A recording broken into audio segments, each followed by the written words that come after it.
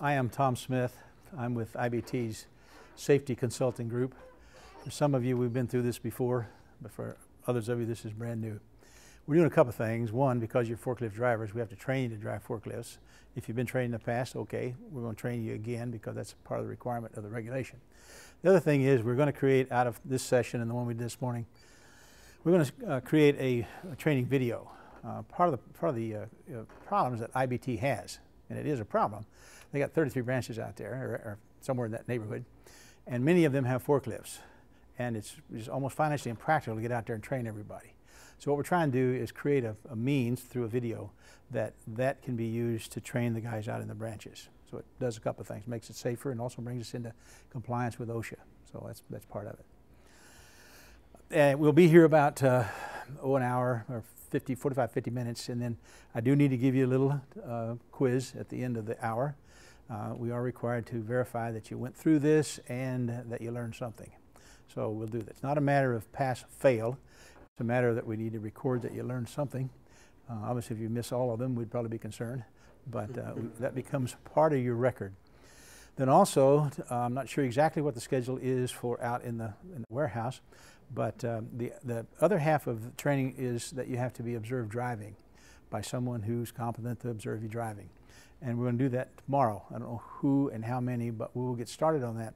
So over the next coming days or weeks, whatever it turns out to be, you will be asked to drive to demonstrate your skills. Again, it's not a matter of pass-fail. It's a matter of demonstrating that you can drive a truck, fork truck, and if you need practice, that's recorded. And it's just like driving a car. How do you get better with a forklift? You get better by driving a forklift. So we'll be into that process also. If you operate all three of the vehicles that you have out there, then you have to be certified on all three of them, which is the Crown, reach truck, the tug, as well as the pallet jack. So all of those are powered industrial trucks. You have to be certified on all of them. Okay? Questions before we get started? Because I'm just going to take you into powered industrial trucks, give you a little bit of a digression here, because safety is important to everybody out there.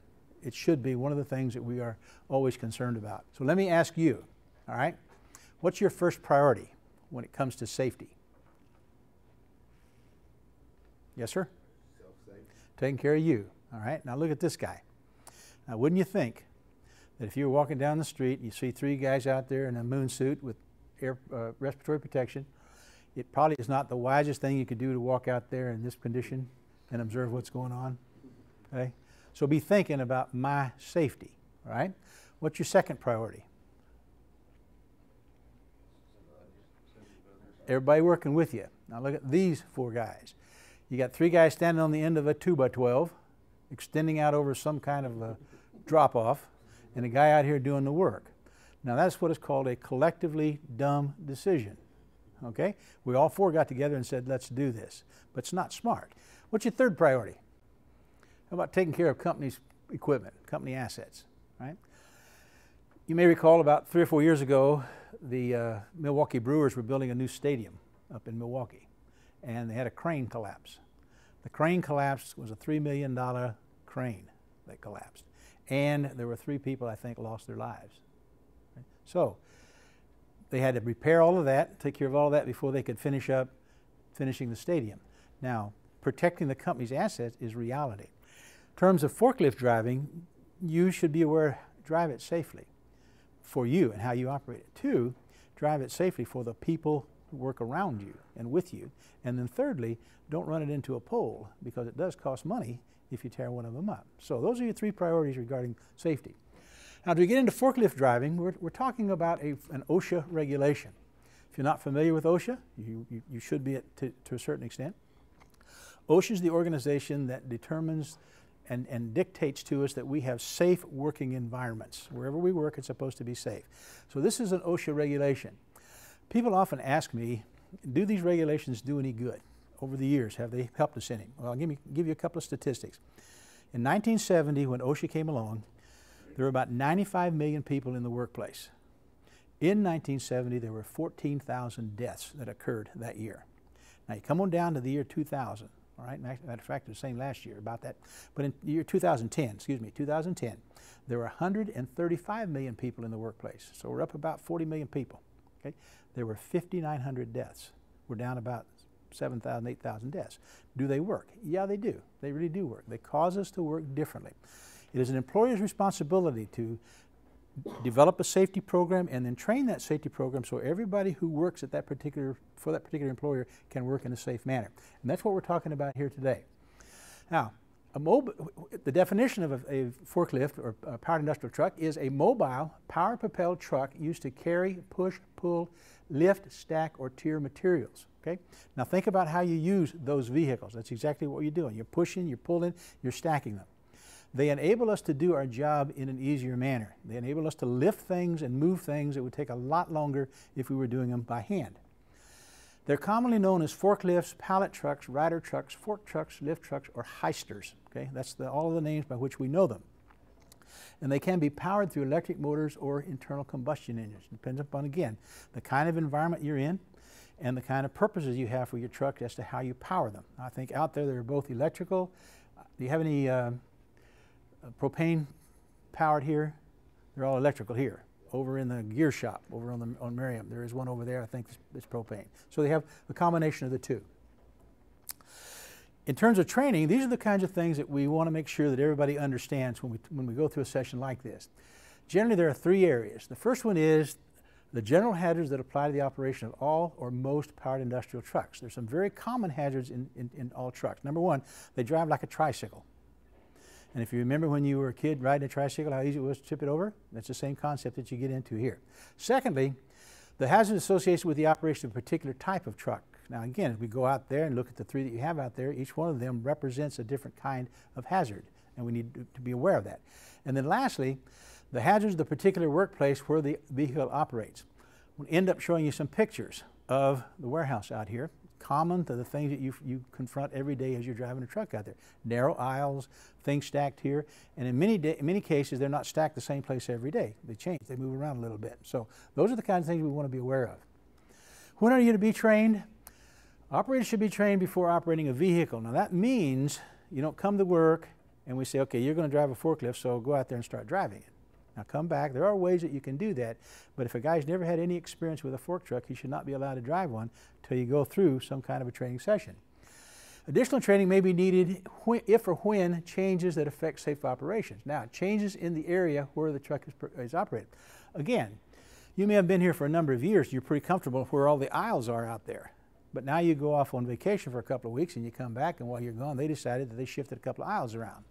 Now, that's where you need to be retrained, restated to you that, hey, things have changed since you've been gone. Or changes in the vehicle. If there's any changes, there are ways that you can add counterbalances to the truck, but it's got to be approved. So if they make changes like that, you need to be retrained on them. Then also, you go through some kind of a retraining session when operator has been involved in an accident. And what is an accident? Well, you ran over somebody, you ran into something, or something ran into you in operation of a forklift. That's an accident. You have a near miss. What is a near miss? I was in one of our customers across town, and the guy was giving me a tour. We were going to come in and do some work. And as we were walking down the aisle, the doors come bursting open, and a forklift came through. Now, if we hadn't been pretty quick, we'd have been hit by the forklift. Now, that's a near miss, all right? That driver needed to be taken back and explained to him, you don't go through doors without caution. Go through slowly, okay, so that if there's anybody on the other side, you don't hit them. But that's when you retrain. And then lastly, if there's substandard evaluation, what that means is when we go out and we watch you drive, if you're not performing the way you should, then maybe you got to go back and you got to go through some additional training. Now, my own personal philosophy is this. The only way you learn to drive a forklift is to drive a forklift. It's like driving a car. Okay, when you started out, you started driving it, didn't know much about it, and you got better as you went. The same thing with a forklift. It may well be that when you drive, if you're inexperienced, you don't do things that you will eventually do, or you don't do them correctly. And I often will evaluate somebody and say, pass with need for additional practice under supervision. And what that means is that the supervisor should say, okay, I want to watch you drive some more, and he trains you. So if it's a substandard evaluation, then there's got to be some retraining. So that's a common way to go at it to improve your driving performance. Then every operator should be formally reevaluated every 3 years. Now that's what we're into here. It's been that long since we had this kind of a session. And going back through this by regulation means that we're going to be in a session like this. We're going to talk through the concepts, and then we're going to go out and somebody's going to observe you drive. Again, I don't know exactly what the schedule will be, but in the coming days that will happen. The regulation also allows for duplicative training, or duplicate training if you will. Previous training and current competency of operators may be recognized. Now some of you, I don't know what your background is, but if you were trained recently and feel that you don't need to go back through driver certification, you need to prove, somehow confirm that, and you may not have to do that. But notice what it says here. New employer must verify training and competency. So it may well be that we need a document or some other way to prove that you really are competent to drive a forklift. Sometimes it's just easier. Only takes about 5 to 10 minutes to actually do it, so it's just easier to get on it and show everybody you can drive it, and then you go from there. You also will be certified. Employers are required to certify that all operators have received training. Now what certification amounts to is simply a piece of paper, a document. It simply gives your name, the company's name, the evaluator's name, and the date. So it's good in effect. It's a driver's license, good for 3 years from the date that you received it. All this material is to be retained, along with the name and address of outside training contractors until the next required training session. So it goes in the file stays there.